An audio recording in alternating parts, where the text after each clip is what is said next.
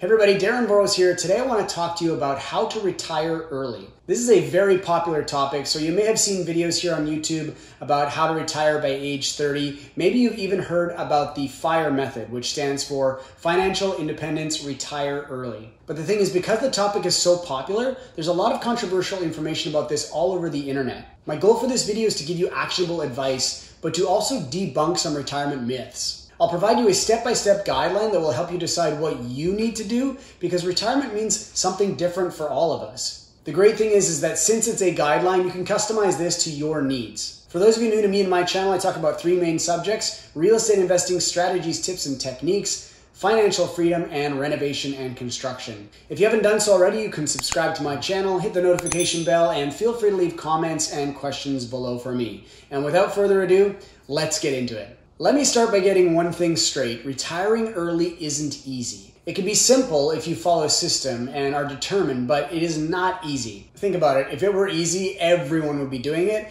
But the reality is that most people who attempt it give up or fail. And there are essentially two reasons why people fail. They either have false expectations or they get bad advice. Let's talk about expectations first. Your retirement expectations will depend greatly on your lifestyle, your needs, if you have debt or not, and many other factors that are unique to you. If you want to retire wealthy, you have to expect different things than if you want to retire with just enough money to cover your expenses. Unfortunately, there is no one-size-fits-all solution, and it also depends on what early means for you. Some people might want to retire at age 30, while others want to retire at age 50, but both call it early retirement. To me, the definition of retirement is when your passive income supports your lifestyle. So am I retired? Technically, yes, but it doesn't mean that I don't work. But there's a huge difference between wanting to retire at age 30 versus age 50 versus age 65. Each of these age targets requires a very different strategy. And that's exactly where mistake 2 comes into play, following bad advice. Most advice out there sounds like it's for everyone. People often give advice like the 4% rule, but they don't consider that the same advice doesn't work for everyone. And for those of you not familiar with the 4% rule, it simply states that you add up all of your investments and withdraw 4% of that total during your first year of retirement, and the subsequent years you adjust the dollar amount you withdraw to account for inflation. By following this formula, you should have a very high probability of not outliving your money during a 30-year retirement according to the rule. For example, let's say your portfolio at retirement totals $1 million. You would withdraw $40,000 in your first year of retirement. If the cost of living rises 2% that year, you would give yourself a 2% raise the following year, withdrawing $40,800, and so on for the next 30 years. The 4% rule assumes you withdraw the same amount from your portfolio every year, adjusting for inflation. But you'll already see one major flaw with this rule. It's only for 30 years. If you retire at 30, you'll run out of money at 60. And right now, the average life expectancy is around 80. So you'll be broke for the last 20 years of your life. So general rule of thumbs don't often work, and that's why I want to walk you through a step-by-step process on how to retire early. That way you can assess where you are currently at and what you need to do next. So let's start with step number 1, knowing your goals. For starters, you need to know why you want to retire early and what you want your lifestyle to look like. Do you want to retire to have more time for yourself, to travel, to pursue a passion project, or maybe you just want to make your own schedule? All of those reasons are valid, but what's really important is that you know your reasons. Your lifestyle choices also matter. If you just want to retire from working, but you're okay with living below your means, then you'll need less money. If you want to live a comfortable or extravagant lifestyle, then you'll obviously need more. For this step, it's important to get crystal clear on when you actually want to retire. It's a good idea to calculate what your yearly expenses will look like, and the more accurate you can calculate, the more accurate you can plan for early retirement. If you need help with a first step in calculating what you need to do with your money, check out this video right here. Step 2 to retiring early is determining how much of your income you can save. Some advisors recommend that you save 50 to 70% of your income, but to do that, you'll need to live extremely frugal, and it will likely be really painful. I'm also a big believer that you can't save your way to wealth. You can save your way to retirement, but I don't know of anyone who's been able to save their way to being wealthy. So again, you'll need to make that distinction. If you're willing to endure the dedication it takes to save 50 to 70% of your income, then you'll be able to retire much earlier. But you can only decide if the short-term sacrifices you'll need to make will be worth it later on. And people who follow this method usually aim to save 30 times their annual expenses. This means if a person needs $40,000 a year, that person would need to save $1.2 million to comfortably retire. But again, that's assuming a 30-year retirement window. But what if saving 50 to 70% of your income is simply not possible? You might have to lower your expectations as you maybe can't retire by the age of 30, and that's okay. Set a saving goal that makes sense to you. Maybe it's 10%, 15%, or 25%.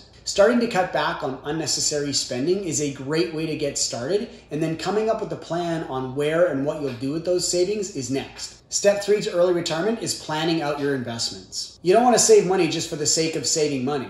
You want to save money and use it for your investments. The 3 most profitable types of investments are stocks, real estate, and businesses. Notice I didn't say anything about RRSPs or mutual funds. And for the sake of this video, let's focus on stocks and real estate to keep it simple. The stock market is probably the most popular choice for people who are trying to retire early, but stay with me because in a moment I'll reveal why real estate might be a better idea for some of you.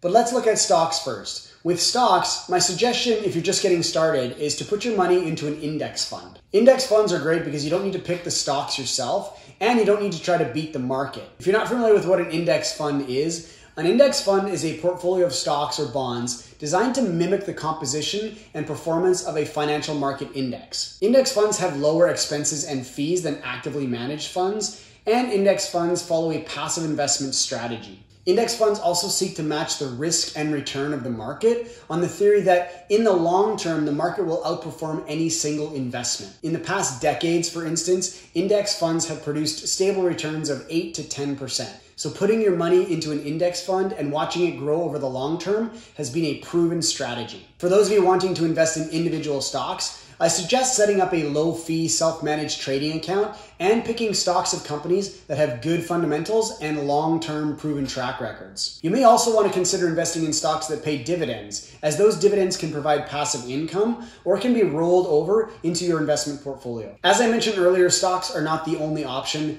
For anyone who wants to retire faster or live less frugal, real estate might be a better idea. While real estate has a bigger barrier of entry, you get to use one of my favorite words in the English language with real estate: leverage.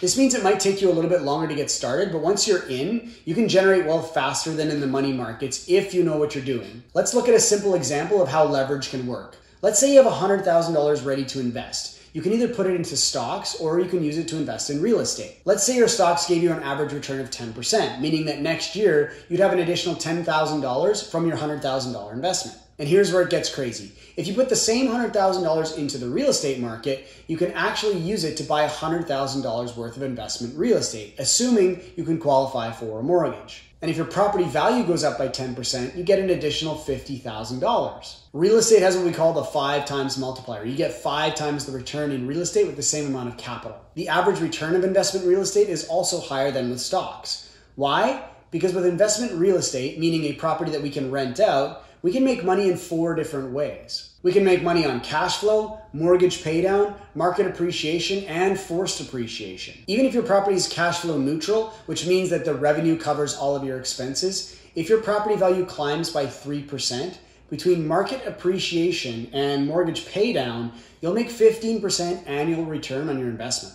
And with a 15% return, you double your money every 5 years. If your stocks are making an 8% average return, it takes twice as long to double your money. And step 4 for retiring early is prepare for the unknown, which is the definition of an oxymoron.